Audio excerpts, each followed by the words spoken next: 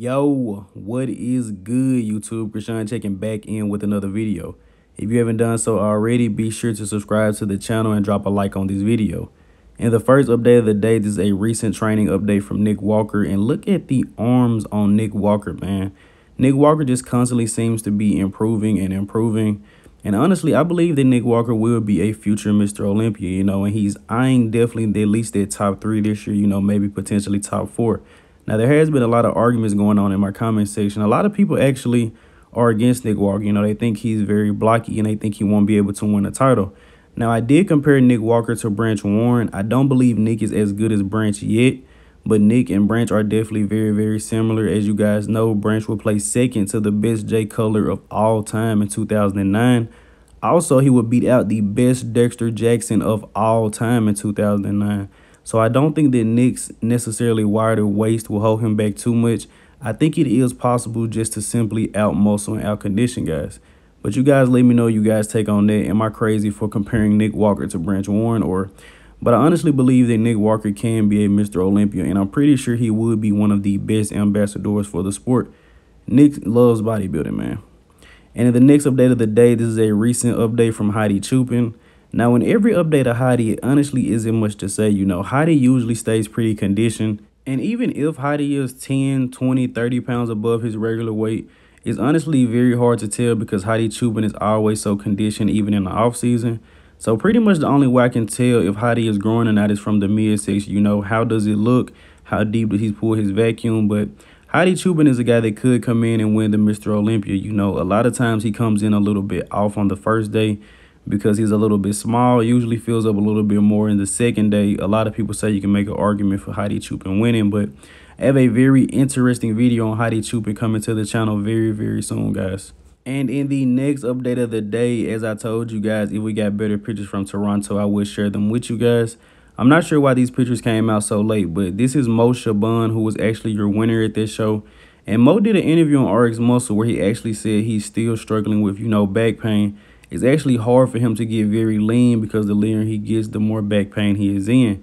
But he said he could have possibly had a surgery that would have ended his career, but he said he still has so much to prove. So, man, I hope Shaaban is able to, deal with that pain a little bit better because this guy definitely has an incredible physique. But I want to share that with you guys. Now he can shut it down for the Mr. Olympia.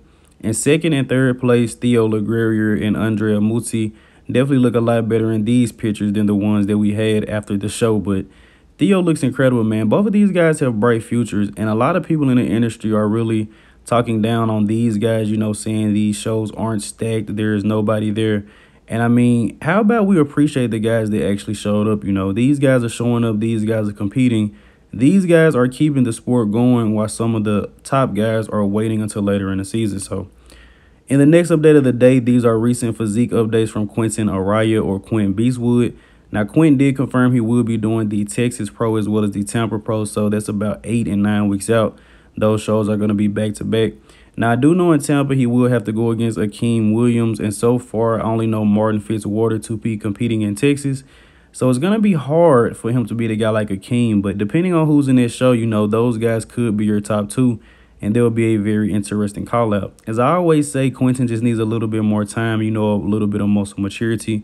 And this is him in comparison to some other guys. On the right is Steven Didashek. And on the left, I believe his name is JT. I can't remember his full name, but he's a classic physique pro, I believe. Don't quote me on that. But Quinton looks incredible next to 2 other huge guys. Now, the next update of the day, I usually save the 212 updates for the end of the video. But Sean Clarita has won an open show. So Sean Clarita is seen here squatting 6th place on the Smith machine, which is honestly just mind-blowing. Sean Clarita is probably no more than 230 pounds in the offseason. It's honestly pushing it. Sean could be 215, 220. Sean could even be 210, but I just wanted to share this with you guys because Sean Clarita is moving some serious weight. Now, switching over to Classic Physique, this is the most recent physique update from Marcelo DeAngelis or Horse MD. Let me know in the comment section below right now, what do you guys think about this front relax shot? When you come out there on this stage, this is the first shot the judges are going to see. One of his legs do look slightly bigger than the other one, but they could just be the way that he's posing this. But he's actually only 5 pounds away from the weight cap at 3 weeks out. Now, that is if he is able to get that extra inch.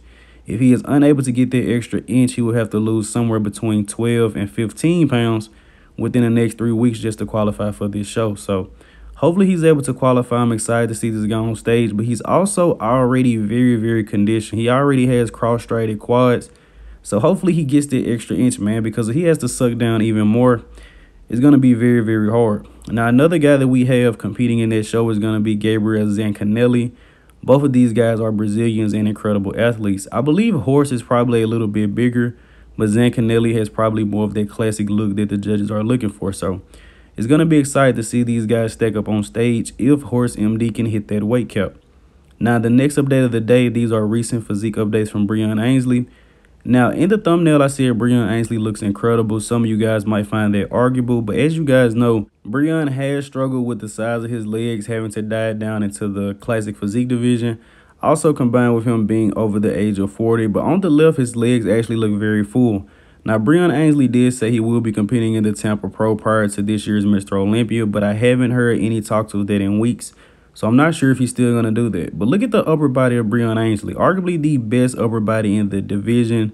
Definitely the best back in the division. Look at the arms on this guy, man. Breon Ansley had some legs. This would arguably won't be the greatest physique of all time, in my personal opinion. Now, you guys can destroy me in the comments for saying that. But in the next update of the day, this is a recent physique update from Lucas Coelho. And he will also be competing in the same show as Horse MD and Gabriel Zancanelli. I believe it is a possibility that he may be competing in the open division. Now, he is a 212 athlete just coming off their win at the Sao Paulo Pro, and he placed 10th at last year's Mr. Olympia in the 212 division. I believe he placed 10th. It could have been 8th.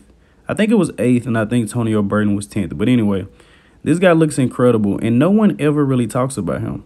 Now, the next update of the day, this is the latest from Jeremy Buendia. Now, Jeremy said he actually hopped on a diet. That's why on the right he looks a bit smaller. I think this is about 1 week progress. And it's always great to see Jeremy Buendia making progress, man. He also was in a position as Mo Shaaban. So hopefully Shaaban can come out of that back injury issue, because Jeremy could have also had an injury, surgery that would have ended his career, but he decided to keep pushing, you know, working through it. And eventually he was able to come back to this. So, you know, just great to share Jeremy's story, man. As I told you guys, he was my first coach. So Jeremy claimed he will be coming back to compete in 2023, but either way it goes, I'm just glad to see that Jeremy's in shape. You know, Jeremy is healthy. Now, I thought that these would be interesting to share. Do you guys know who these two guys are? This is Samir Banu and Chris the Technician Aceto. I had no idea that Chris Aceto was a bodybuilder. Now, some of you guys may laugh at that, but I got into the sport in 2020. I just know Chris as being the guy, you know, in the kitchen, looking at you, telling you how to pose. Samir Banu, incredible here too. May have to do a video on him, but this is another image that was shared by Samir Banu. I wonder, was Chris Aceto actually coaching Samir Banu?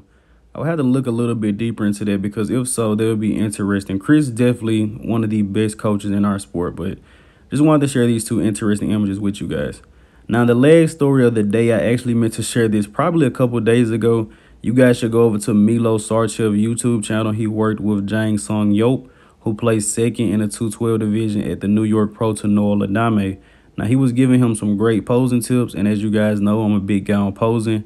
A lot of these guys can make their physique look a lot better just by improving the posing, guys. Trust me. Now, Milos goes into depth. He's also a very honest guy. Flex Lewis is also in this video giving Jang a lot of tips, and they also went through an entire back day. And Jang will tell Milo soon that he has to slow down with pushing him so hard on the posing, because he can barely feel his back, but he's going to try anyway. But you guys have to watch this video, man. Milos, the mind, man. It's just incredible the amount of knowledge this guy has. And he's also brutally honest. You know, he doesn't tell these guys what they want to hear, and that's what Jang said he wants. So, as always, I hope you guys did indeed enjoy this video. If you guys didn't notice, I'm having technical mic issues once again. I'll just go ahead and get a new mic. But if you haven't done so already, be sure to like this video and subscribe to the channel. I'm Christian from Go Fitness, and I'm out.